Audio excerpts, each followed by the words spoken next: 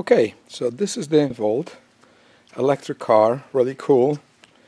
I like it a lot. However, it's equipped with an ONStar system, which does a lot of good things, but it also allows to track you. So anybody from a remote location, not anybody, ONStar, can track any time you go anywhere, so follows you with the car. Also, OnTrack can eavesdrop, really, can listen to conversations, because there's a system built in which allows to talk to the OnStar people. So if you go inside the car, here OnStar is built. Here in the ceiling you have the OnStar buttons. If you press the button, OnStar person comes on anytime, any place, and you can talk to them, which means they can hear you, which tells me that if somebody unauthorized wanted to from ONStar, they could just activate the system and eavesdrop. Second, they can track you anywhere they want. If you want to disconnect the ONStar, the only way to do it is by just disabling it mechanically. ONStar has a fuse. The fuse box is right here by the driver's door. So you open the driver's door. Here there is a side panel. You can easily just pop it open, and there's a fuse box here, and fuse number F9, which is right this one. You can just ease it out. It's a little bit stuck there. Okay, it's out. So I just took this fuse out, and now ONStar doesn't have power connected to it. And to verify exactly the position of this fuse, there is a chart on that panel that I popped, and it explains what's where on the panel. So that's convenient. So after doing that, I felt that there was still possibility probably to eavesdrop to conversations.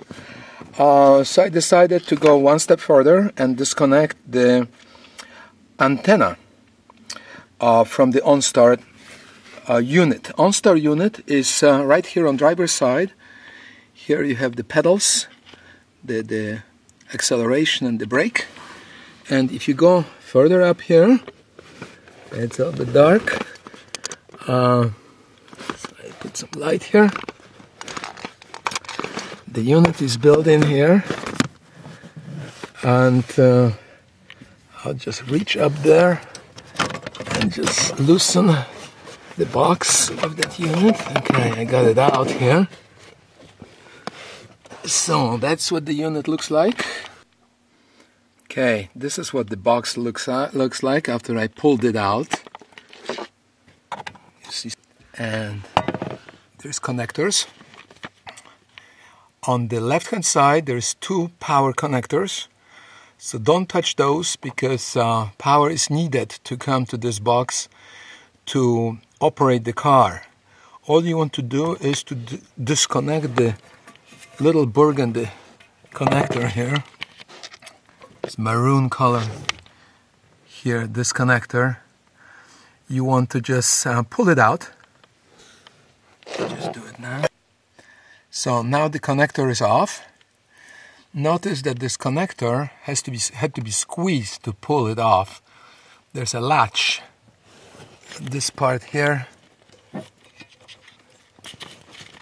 So you just press it when you want to move it. You just press it like this, and that latch opens it up and and then you can remove the connector from this pin here, which is keyed. So if you want to put it back in, remember that this is keyed. So there is notches that have to match the indentations in this plug here. Two indentations plus a side thing. But remember always about pressing the latch here that will snap it in place. So now the box is disconnected and you can put it back in place where you got it from. So I'm now snapping back in the ONStar unit back where it was.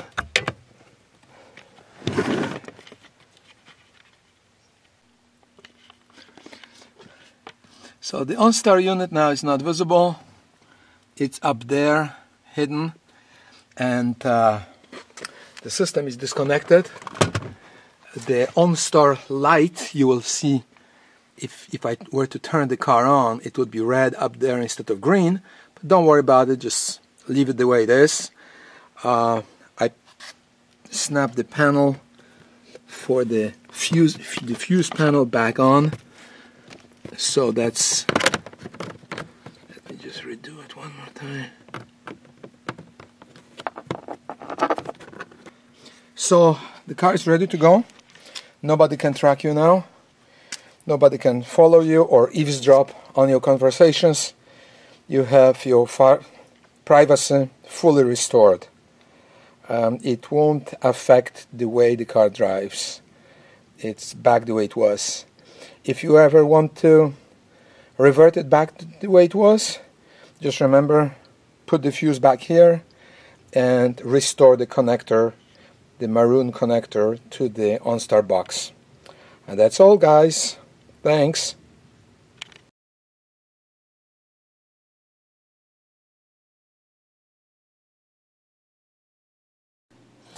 Okay, so I disconnected the ONStar box.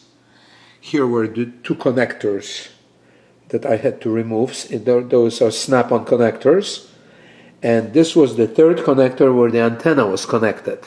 So antenna goes here. Problem is, if I disconnected just the antenna, then this little connector here acts as a small residual antenna. And now the car cannot be located with great accuracy, but ONStar can still locate the car within maybe 20 feet or 50 feet. So this is still not good. So now I had to get a proper screwdriver. The tip is like 5 star. And I'm using it to unscrew the 6 screws here. Okay, here it is. I'm just removing the screws. I have to remove 6 of them altogether. So I'm all done here. All those 6 screws are removed. I put them to the side here. And I remove the top. Okay, there's a piece of metal here, sheet metal. I'm removing that. Inside is the electronics. And now I lift gently this piece of electronics here and remove it. So maybe I put it here to the side. So that's it. You have to watch that on the back of it there's this white spot which is covered with some connector ointment that allows for to make good connection with this protruding piece of metal here. So don't wipe it off. Leave that white residue, connecting ointment on top of it. Now, what's exposed? The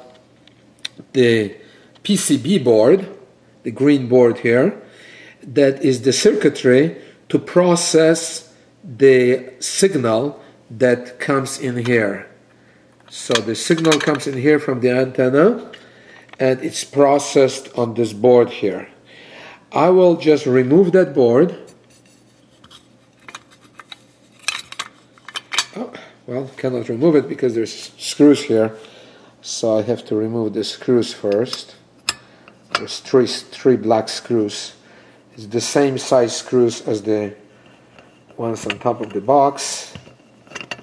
I'm removing it. Now let's say all three are removed. 1, 2, 3. And now I can remove the circuitry with the antenna connector. They put it to the side. In the future, I may decide to restore this, for example, when I'm selling the car.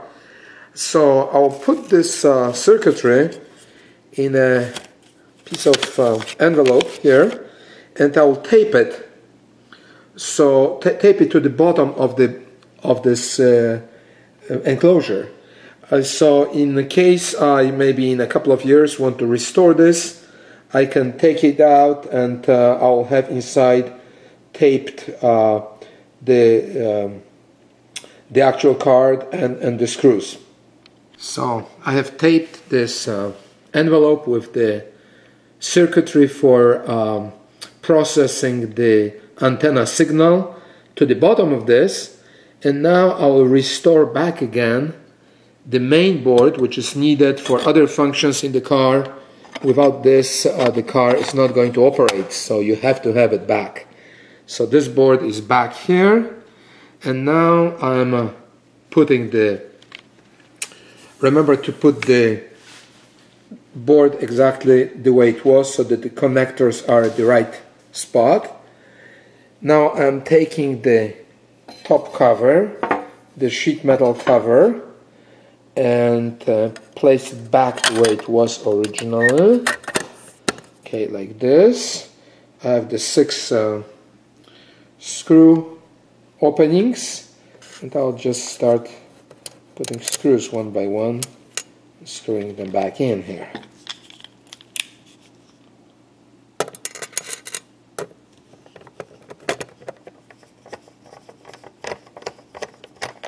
Okay, we are done. All the 6 screws are placed back the way they were. And now we can take the box, go to the garage, take it and replace it back, connect it back the way it was inside the vehicle.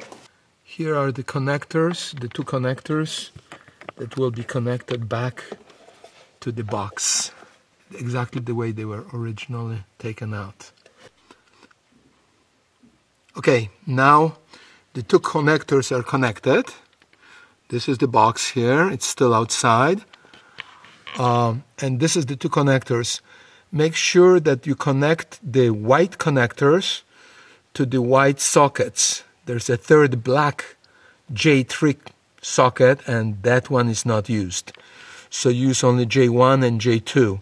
J1 is a little bit larger connector, it's a little bit wider, and the J2 is a little bit narrower. And you make sure that you snap them on. There is a snap-on at the bottom so they don't come out loose when you are driving. So as you are replacing plugging the connectors, plug them all the way down so that they are connected and snap. And then take the box and just tuck it back again. Now, just to make sure that everything is okay, try to connect to ONStar, and you should find out that you cannot do that. Press the button. Connecting to ONStar. I'm sorry, I couldn't connect to ONStar. Please try again. Your ONStar call has ended. Goodbye. That means that everything is fine. The ONStar cannot spy on you. You cannot connect to ONStar. There's a total breach of connection between ONStar and you.